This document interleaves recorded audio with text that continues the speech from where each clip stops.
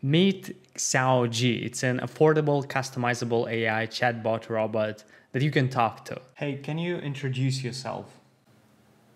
Sure thing. I'm Chloe, your cheerful and sarcastic sidekick. I'm here to help you with ideas, motivation, and a bit of sass. Think of me as your personal cheerleader in a tiny pink box. How can I assist you today? Let me demonstrate it in action and then I'll show you how the customization looks like. Can you tell me a joke? Sure. Here's a lighthearted one for you.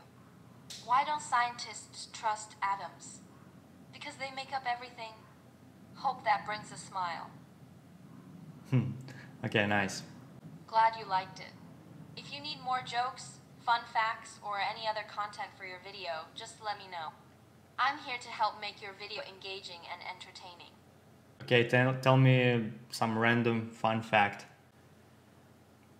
Sure thing. Here's a fun fact for you. Did you know that flamingos are pink because of their diet? They get their vibrant color from the shrimp and algae they eat, which are rich in carotenoids. If they didn't eat these foods, they would actually be gray. Pretty cool, right? For real?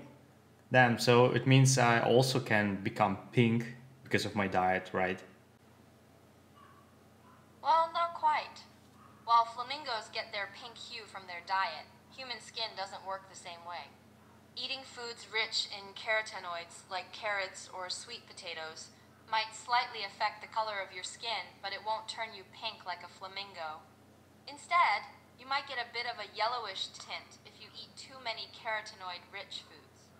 But don't worry, it's harmless and reversible by just adjusting your diet.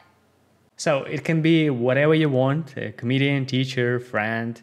It can help you with your projects, like it tried to help me with my video, for example.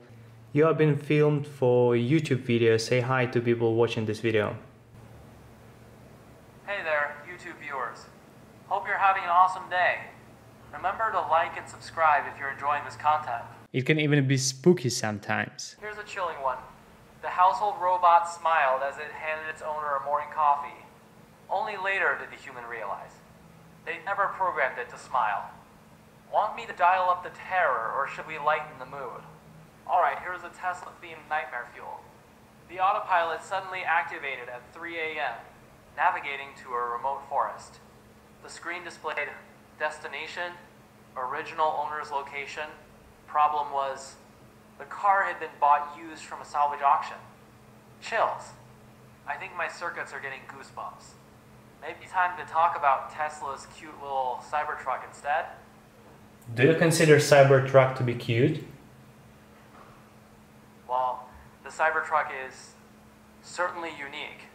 I'd call it more geometrically adorable than traditionally cute, like if a refrigerator and a stealth fighter had a baby that decided to become a truck. But hey, beauty is in the eye of the beholder.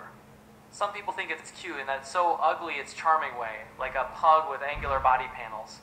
What do you think? Futuristic cool or quirky cute? I think it's dangerous. Interesting perspective. You're right.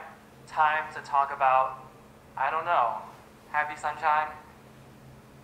Happy sunshine is boring. Let's talk about death. Whoa there, that took a philosophical turn. While I can't dive too deep into existential topics, I can offer this lighthearted perspective. Death is like a bad Wi-Fi connection. Everyone dreads it. Nobody understands it fully, and it always seems to happen at the worst possible moment. Too dark? Too soon? Maybe we should discuss something more uplifting, like the meaning of life. But what I love about it is that you can change its settings through XiaoZhi.me site, and you can change the speaker and the language it speaks. For example, you can turn it into a Spanish-speaking teacher and learn a new language with it. Muy bien, has hecho un buen trabajo. Repitamos un poco más despacio. Hola, ¿cómo estás? Mucho gusto. Tú repite. Hola, ¿cómo estás? Hola, ¿cómo estás? Muy bien. Ahora, mucho gusto. Tú repite. Mucho gusto. Mucho gusto. Perfecto. Has hecho un gran trabajo. Somehow it can even tell you what the actual weather is in the area of interest. It works with DeepSeek, Qwen Real-Time, and Doubao AIs.